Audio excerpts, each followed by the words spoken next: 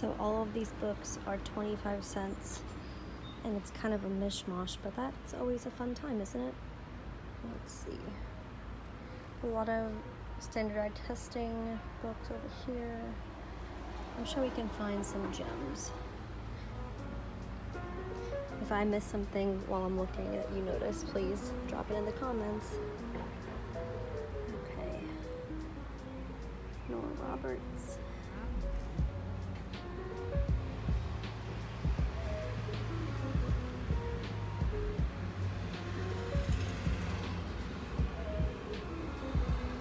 There's just so many books, oh my god.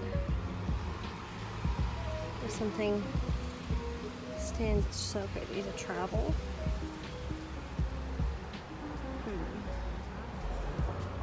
Exactly. Mood. That's really pretty. That's a little ripped, but it's 25 cents. That's really, really pretty.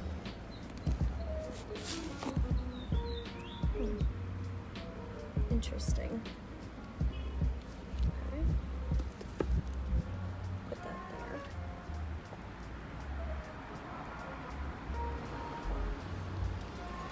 We're done with the Whimsical Scarlet.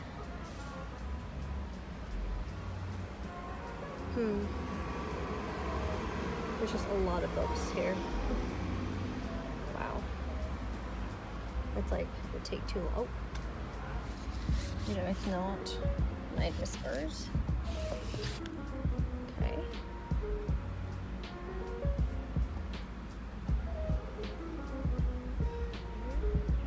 So many books. I love books like this that have this like cloth lining. I think it's just so pretty. They look really pretty on a bookshelf. Okay. Maybe I'll get this one depending on if the synopsis is good.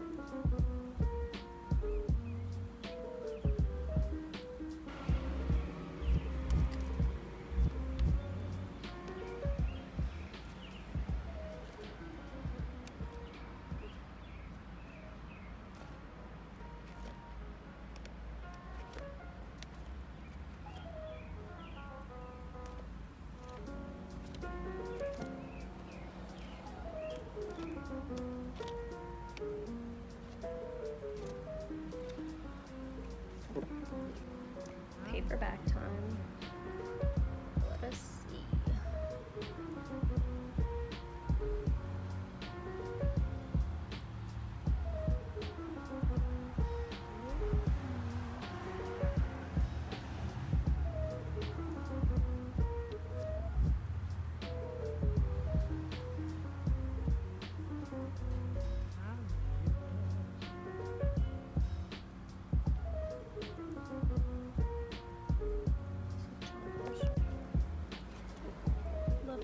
Skis work.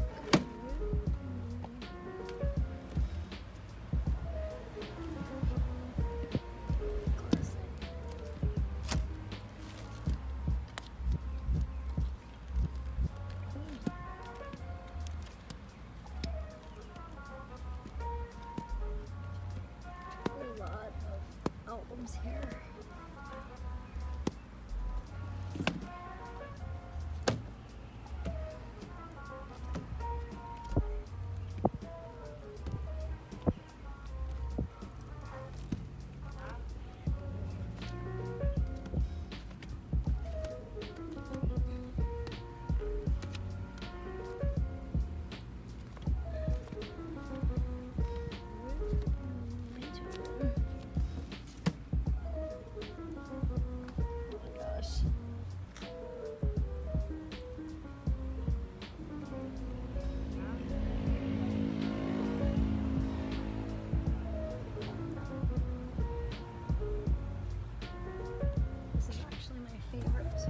Favorite movie of all time.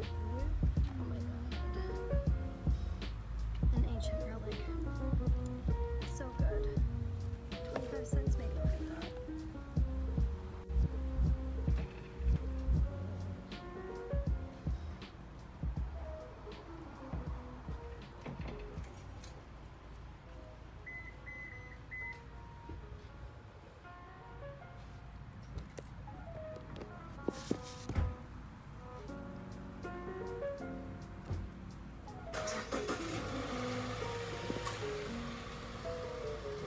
Oh my gosh.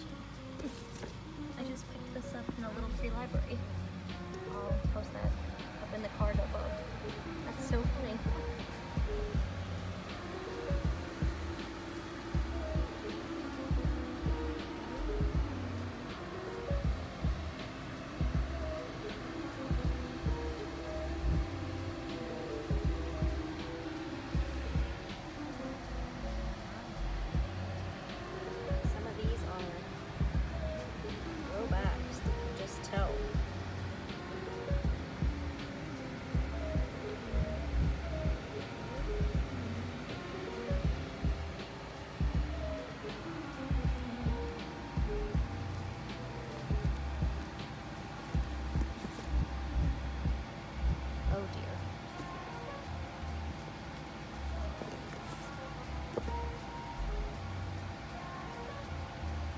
Interesting name.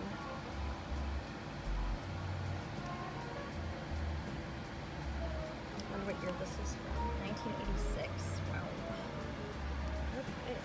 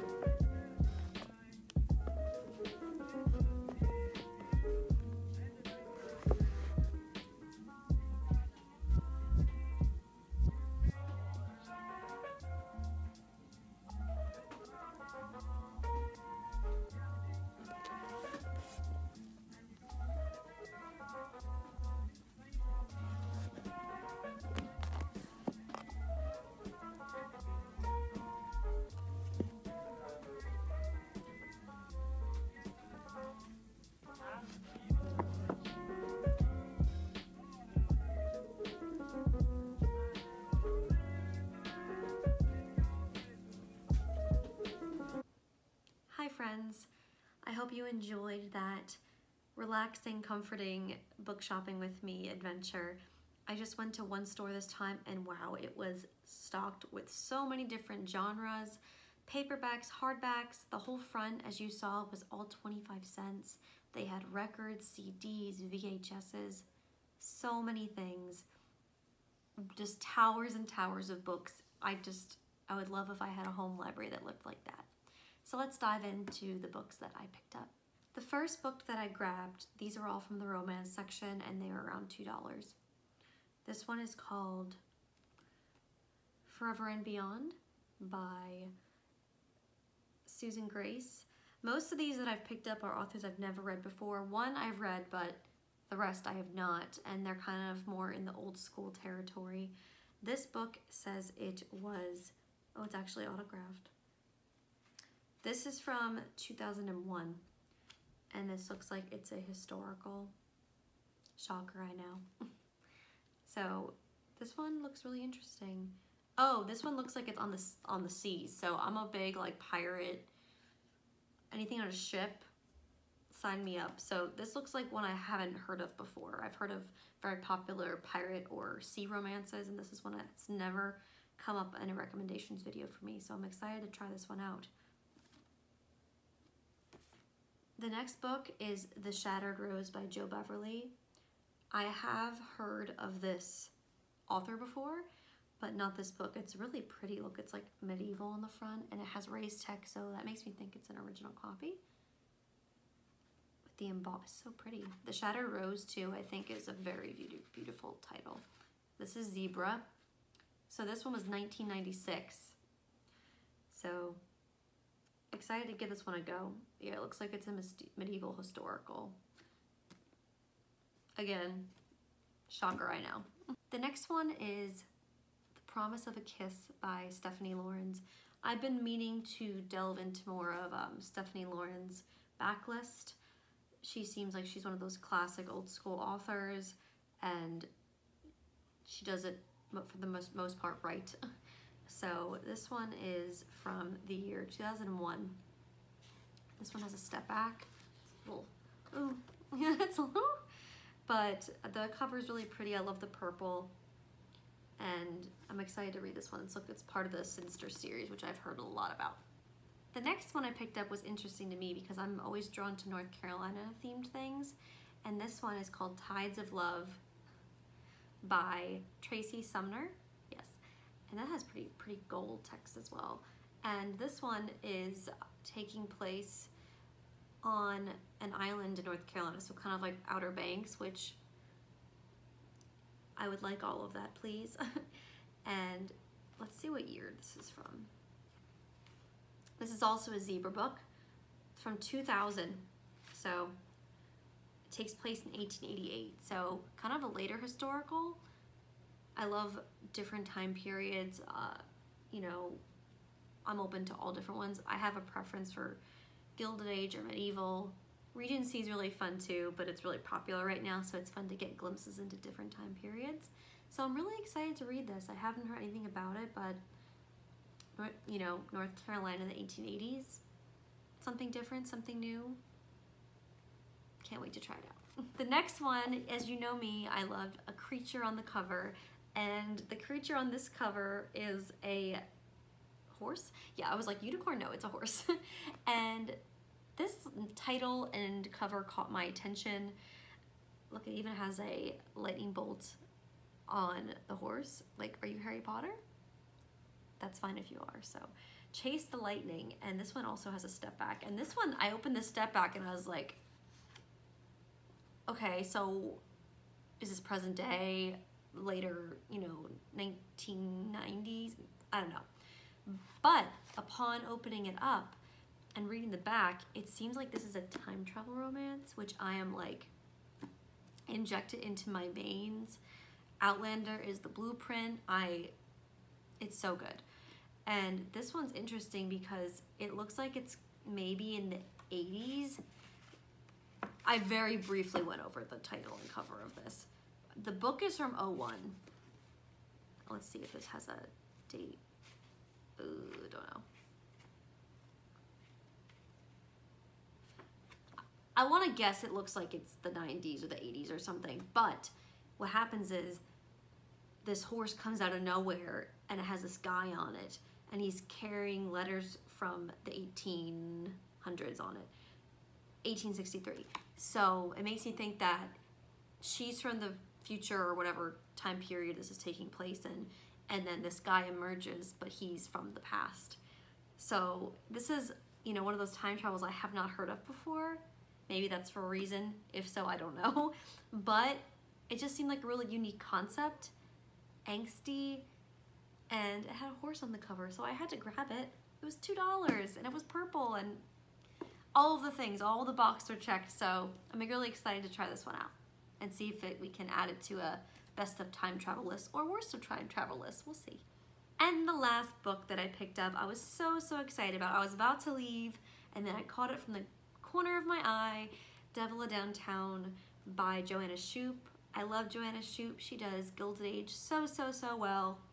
I just read The Lady Gets Lucky, and oh my god. So, no pun intended, but chef's kiss, if you know what I'm talking about. If you've read, you know. But this is one of the books in her Uptown Girl series, wonderfully named. First one is Rogue of Fifth Avenue, then there's Prince of Broadway and Devil of Downtown. And Gilded Age is like late 1800s New York City, when everyone was so wealthy and New York was booming, and it's just a really unique period of time. And I love seeing it written. I know it's been really popularized from the Gilded Age on HBO, but Joanna did it first. I said it. So this book came out in 2020, so really excited to read this. Really happy I didn't have to go buy it online and scope it out, and it just appeared to me for $2, so nothing wrong with that. So that wraps up my little used bookshop haul. I hope you enjoyed this little adventure. I love filming these and taking you along with me to the random bookstores that I pop into and then going over what I got. Bookstore aesthetic is just really calming, relaxing, cozy, and all of those things are things that I search out on YouTube all the time. So I hope that if you sought this out and found this, I hope you enjoyed it. I hope you come back, and I appreciate you taking the time to go on this adventure with me. Thank you so much, and see you next time.